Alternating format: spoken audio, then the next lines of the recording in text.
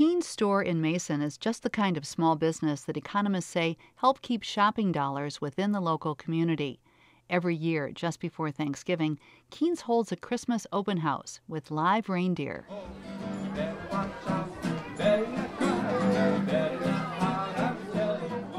Kean's first opened in 1928 as a dry goods emporium, and it's still family-owned.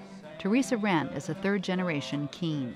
We're kind of like a toy shop, gift shop, fabric shop, candy shop, and gifts. So we've got a lot of different departments underneath one roof.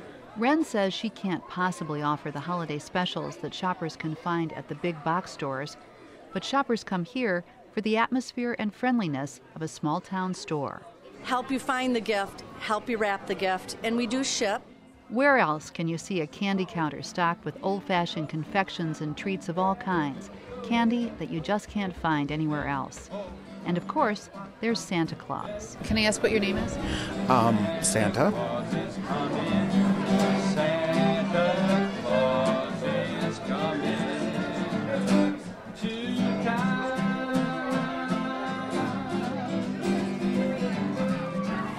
Merry Christmas, everybody.